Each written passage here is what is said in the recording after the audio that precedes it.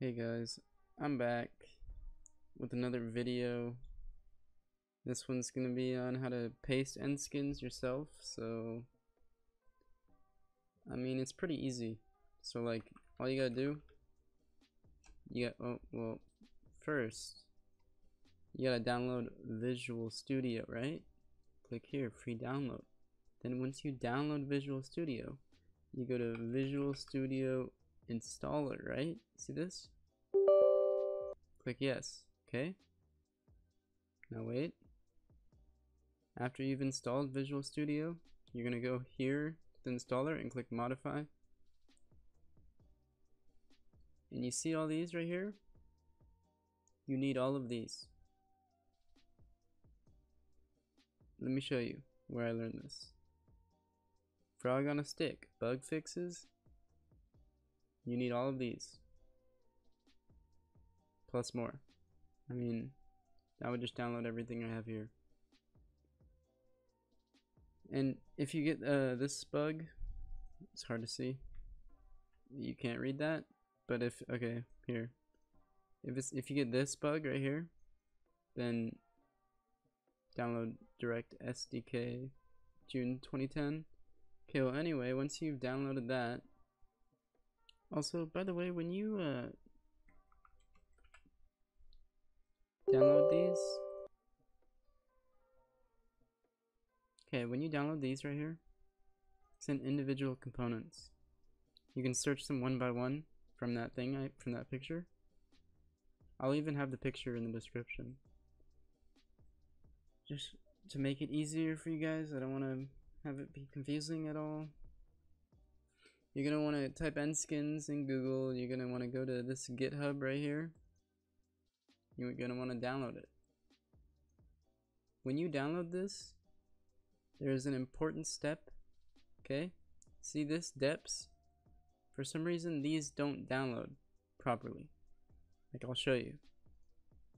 So, whoops. So anyway, I already have this. I guess I'll just do this.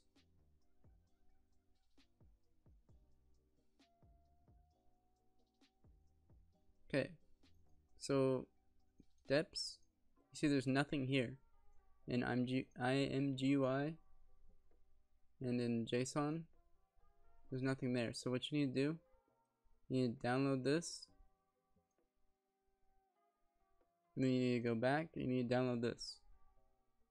Do this before you ever even open this in Visual Studios, because if you open this in Visual Studio and you don't have those, it's gonna give you a bunch of errors. And even if you close it and then add these, the errors won't go away. I don't know why that is, but okay, so don't just put this folder right here. This folder, don't just put it into imgui. You gotta copy all these. You gotta copy all of this shit into here. Okay? Then you need to go to JSON. Then you need to open this. You need to do the same exact thing. Open this. Oh my god, I'm fucking retarded. Okay, anyway. Okay, so now that you've done that, when you open this, you shouldn't get a bunch of errors. Hopefully. Another thing, you go to Project, Properties. See this? Windows SDK version? Change it to this version. If you don't have it, download this. See what I'm saying? Okay. Now, you'll know if this worked or not, because when you go here, if you go to gui.cpp and you have a bunch of errors, it didn't work.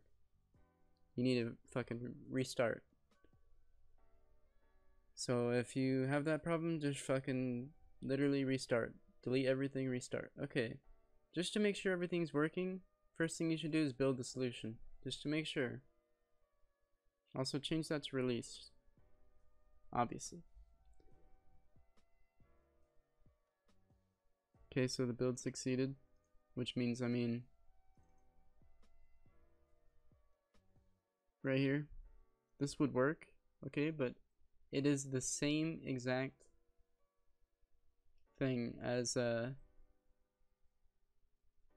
sorry, it's basically like you'll get banned if you use that, okay?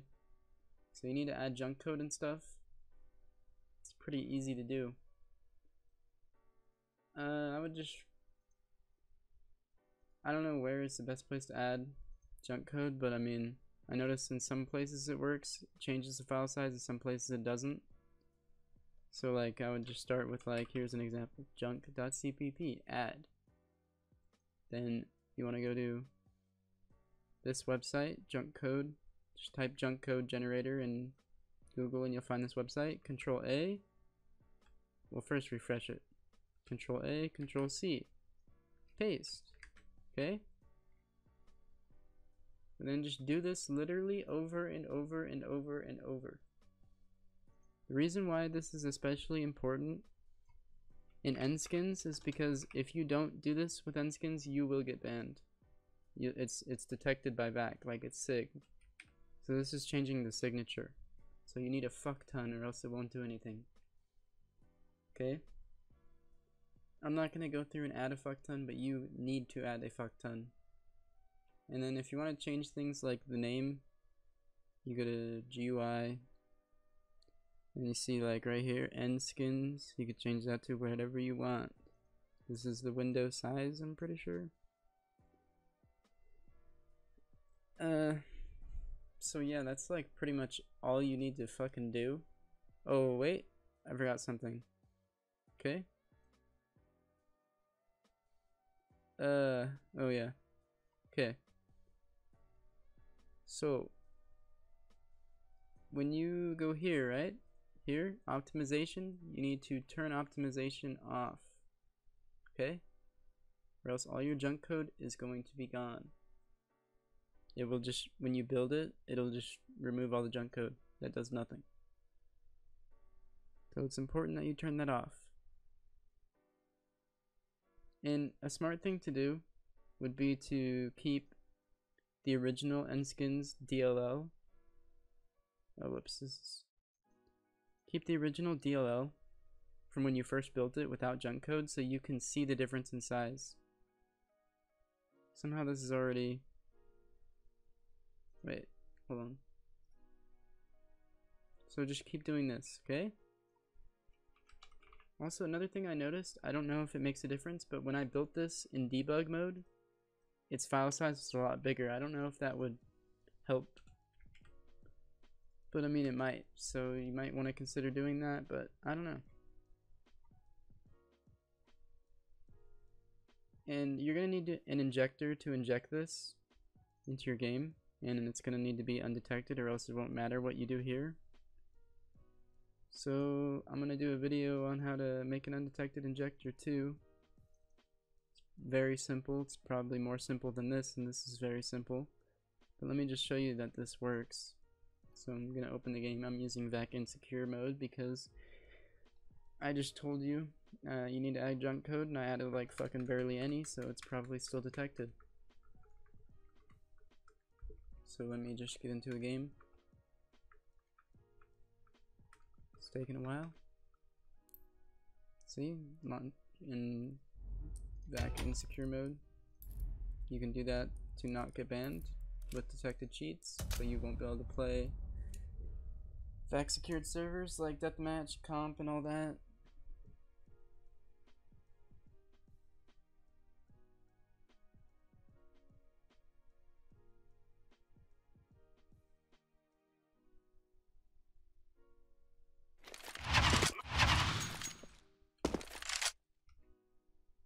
Okay, now that my game's open, I'll take this DLL, copy it. This is where my injector is. So I already have this. I'm gonna delete this for now, and then my injector requires the DLL to be named to certain things, so I'm gonna name it to that thing. Then I'm gonna double click my injector, and now I'm injected. Okay. And I'll show you like this works. I mean, obviously it works. Well, I'm not going to use a classic knife because there's a glitch with the classic knife. It's the only knife there's a glitch with. So keep that in mind.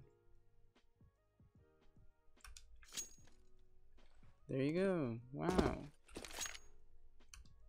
So that's pretty much it for this.